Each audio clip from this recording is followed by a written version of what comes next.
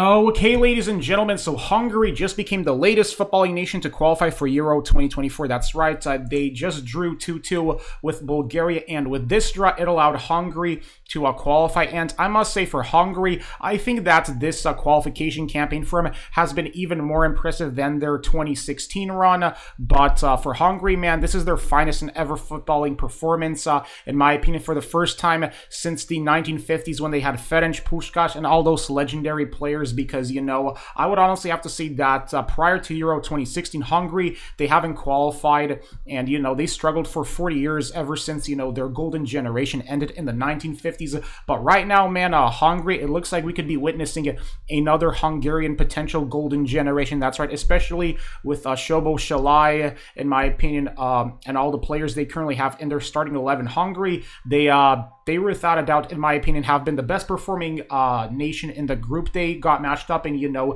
in the qualification group.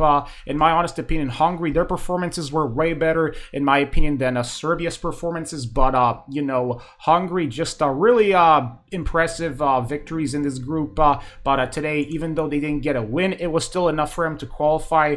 Bulgaria, though, they put off a great effort, in my opinion, against Hungary, too. So Bulgaria, I would honestly have to say they also were impressive in this game, but just Hungary, when it mattered the most, they just managed to get that point here, and that's all they really needed to qualify. So yeah, Hungary, they became the latest footballing nation to qualify for Euro 2024. So of course, man, a crazy game, interesting back and forth. I would have to say total of 4 goals scored in this game, but Hungary, you know, they had a goal because Bulgaria in the 97th minute scored an own goal, and that own goal basically is sending Hungary to Euro 2024. So let me know, what did you think about this football game in the comments section below.